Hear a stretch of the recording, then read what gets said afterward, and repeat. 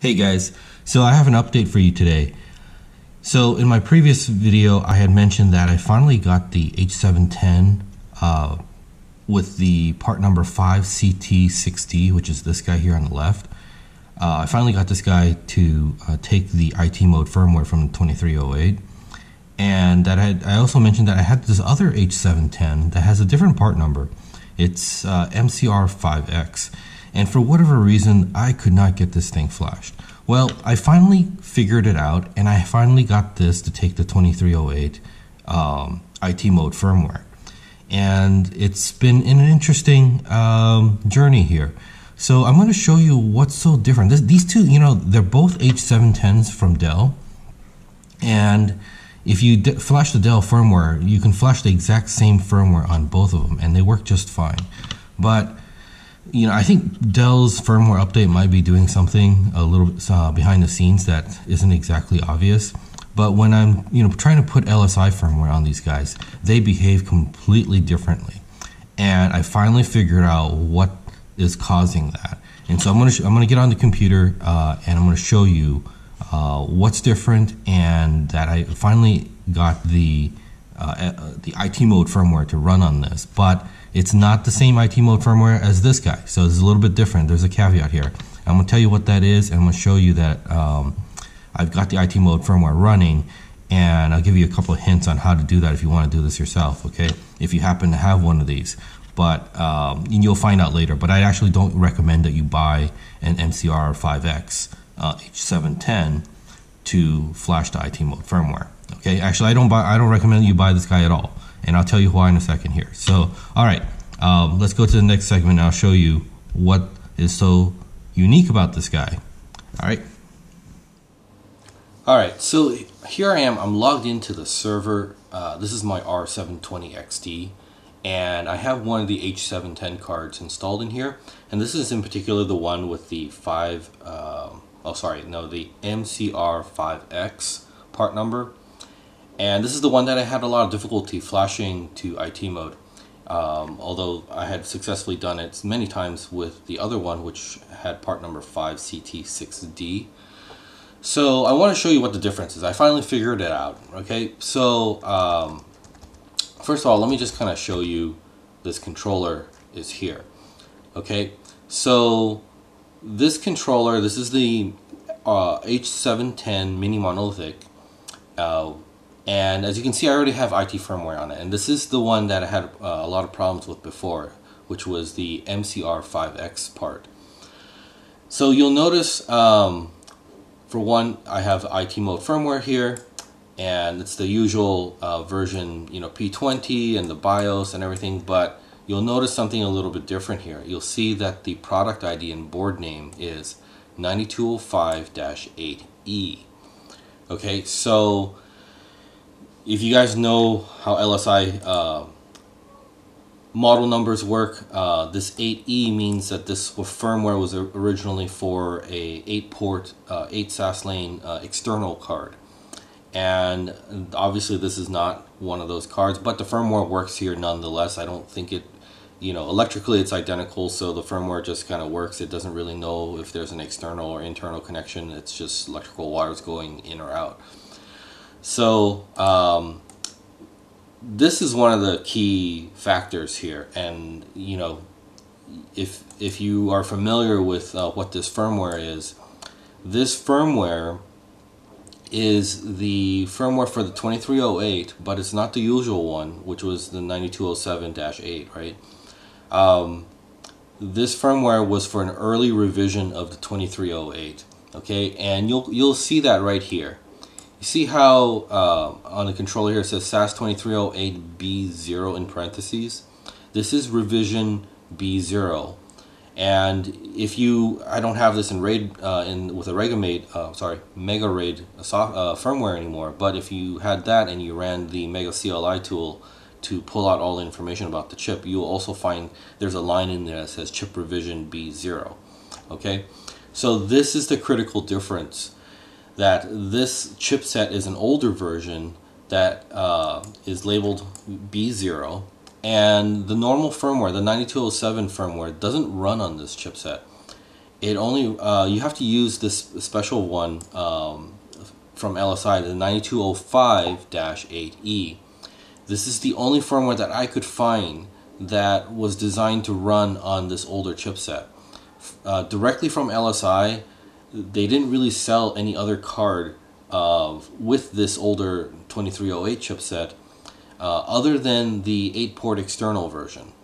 But from other vendors, I guess you obviously from Dell, this chipset, this older B0 revision, was used for a variety of other cards. So like in the case of Dell, this H710, I believe HP also had an H221, which was an external card. And confusingly over there, they sold that and labeled it differently. So yeah, that's just all. I'll make another video someday about the craziness of LSI, controller names versus the names that are used by the OEMs like HP, Dell, and so on. Yeah, that's just a whole nother world of insanity there. But anyway, this is the only firmware that I could find that could run on this if you want IT mode on it. Okay, now maybe you're thinking like, hey, great, so as long as we can have IT mode, we're good to go, right? Well, not quite. So this is at PCI address 03 here. So let me kind of show you something about this that's kind of interesting and explains why it's so particular about which firmware would run or wouldn't run on it. So this is at address 03, and I'm going to pull out this information here. Okay, so this is the really interesting part. That is like a critical difference, and I said earlier I wouldn't recommend that you buy this card necessarily, and here's why. Alright, look at the link capability.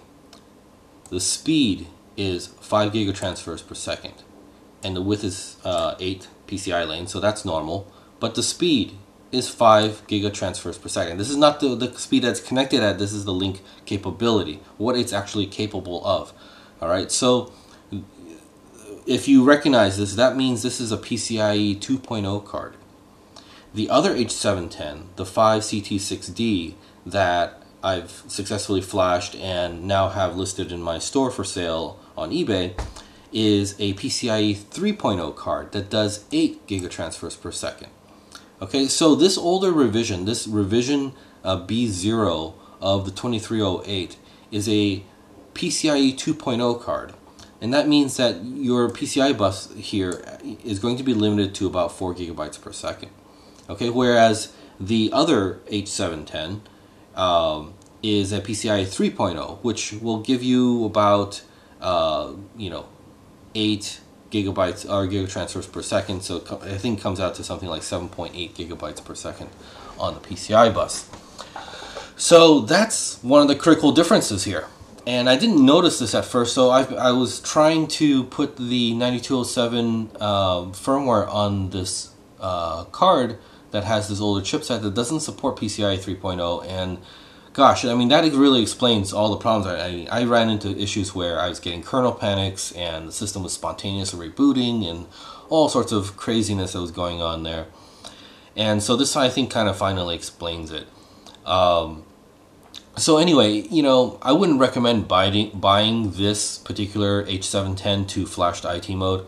Again, just to be clear, this is the MCR5X Dell part number, okay? I wouldn't recommend it, but let's say you happen to have one and you want to make use of it anyway. So in that case, yes, you can run IT mode firmware on this card. You just two things, okay, that I learned is that one, obviously you have to run the firmware that will work on this older revision B0 chipset, and that is, if you're getting it from LSI, it is the 9205-8E. That's the model you want to look for. That's the IT mode firmware that you want to look for on Broadcom's website if you want to put it on this particular card. Okay, and then the second thing is the SBR on this card is different than the one on the other H710. And so that was one of my other confusions. Now, I really struggled getting that H710 with IT mode working with the 2308 firmware, because the SBR was so drastically different from the older SAS 2008 cards that I've been messing with a lot. So that took me a long time. I think I told you guys it took me about 5 weeks to finally finally get one card flashed with the 2308 firmware. And then I started, messing around with this card with the part MCR5X, and I was getting all sorts of other problems there. And turns out the SBR on this one is also different. Okay, so if you have this, be careful. This requires an SBR, and I'll tell you guys straight up, probably the easiest way is if you can find somebody who has the 9205-8E card that can pull the SBR off of that for you. Okay, just do that. Like, when I was doing the other H710, I was using a hex editor and messing around with stuff until I finally got it right. So that's why it took me forever.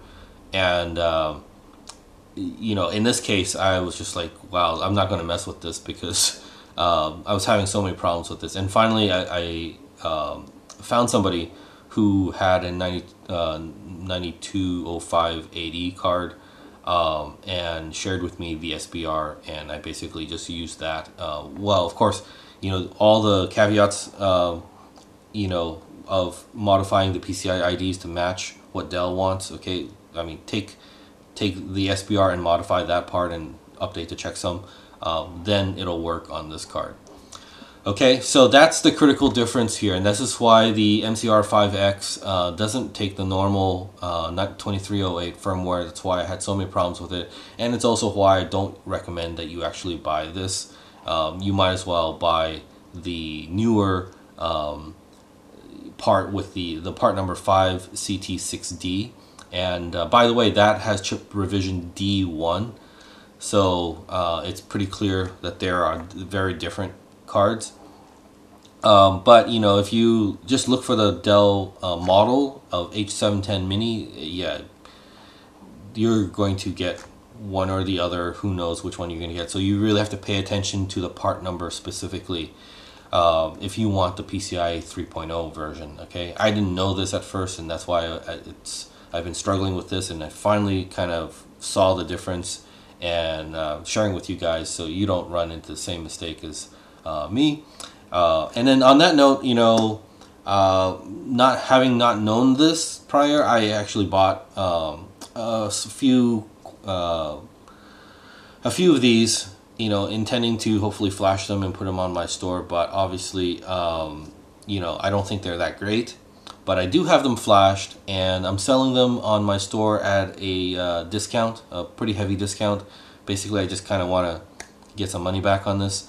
So, if you're okay with a PCI 2.0 speed, maybe you're not using SSDs and you don't think you're really going to exceed 4 gigabytes per second, then this card is perfectly fine for that purpose, okay? And so anyway, I have those on my store. I'm not going to get any more of these. Whatever I have on hand, I'm just going to sell them. And so they're on my store, and I'll leave a link in the description for you. Heavily discounted compared to all the other cards I have. So, if you want them, and you think that, the PCI 2.0 is fine for you, so this is kind of a limited time offer, go ahead and pick them up, okay?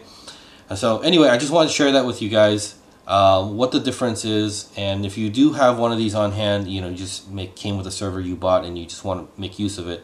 Hopefully this video gives you all the hints that you need to figure out how to flash this, and you won't be spending as much time as I did on figuring this one out.